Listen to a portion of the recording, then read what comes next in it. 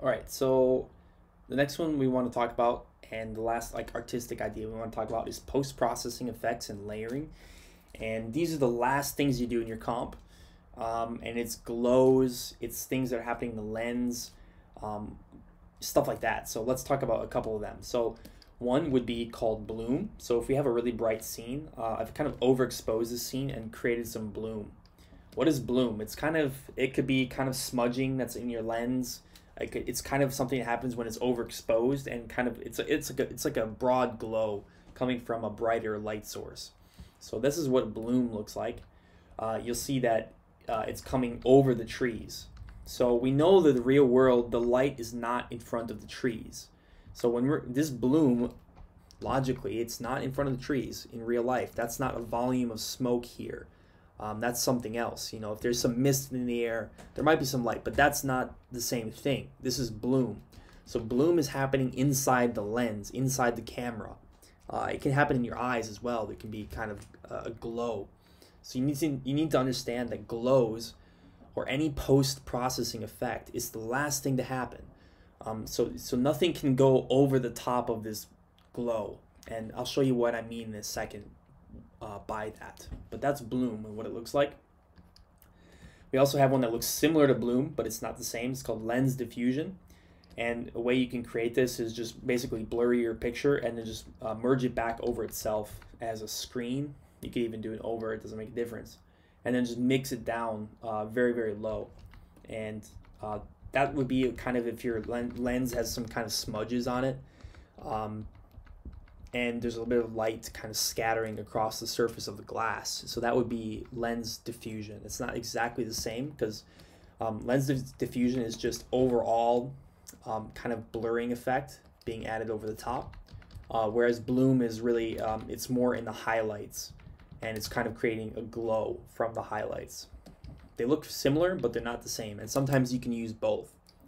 But we're not adding anything fake to our shot, so we're not going to be doing those, but it's good to know about them. So the other thing we need to understand, what I said just a couple seconds ago, I said that glows are happening in the lens. So objects never pass in front of a glow. So because it's happening last, it's not happening in the real world. So if we look at this, this would never happen.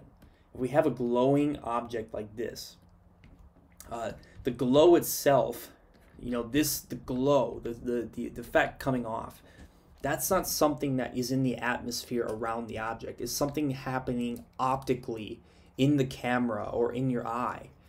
And it's just from the light kind of scattering and bouncing around imperfectly.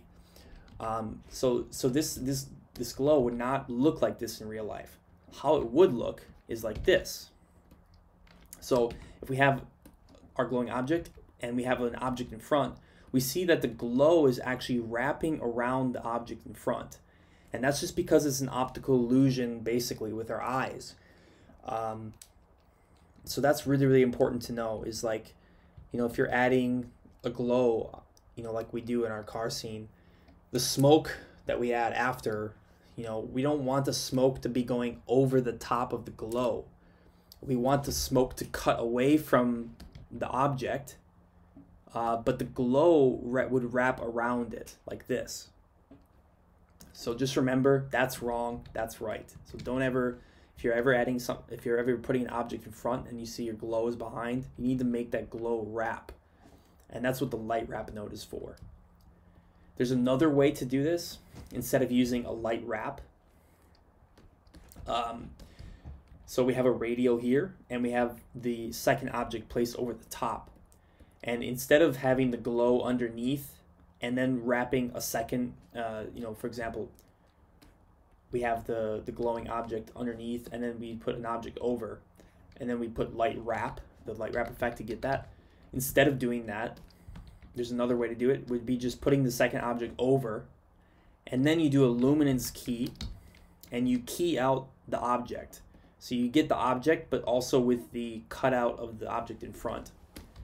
And then we would pre-multiply that and glow it. And you see automatically that glow is in the shape wrapping around our object that's in front. So if we plus that back over, you see that the glow is in the shape of this, you know. So it's not the same as that. That's wrong. This is right. It still looks a little bit weird, so maybe you would want to add an extra light wrap just to get the very hot edge. So if this is a very bright object, the glow would be quadratic. It would be falling off quadratically. I talk about that in my photo real compositing class as well, about quadratic fall off. If you guys are interested, you can take that class if you haven't. But this helps sell that illusion as well. So I put that light wrap as well, and it just helps blend the edge into the other object. And so either of these are right. You know, if we look at this one, or we look at this one, they look a little bit different. I actually like this one better. This one seems to fall off a little bit too much here. So this one seems a little bit more realistic.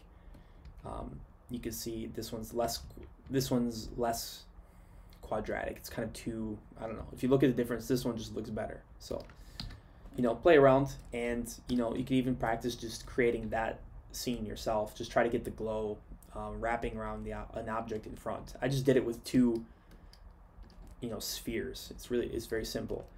And the exponential glow node will be provided to you if you don't already have it in the script, at the top of the script. So that'll be there.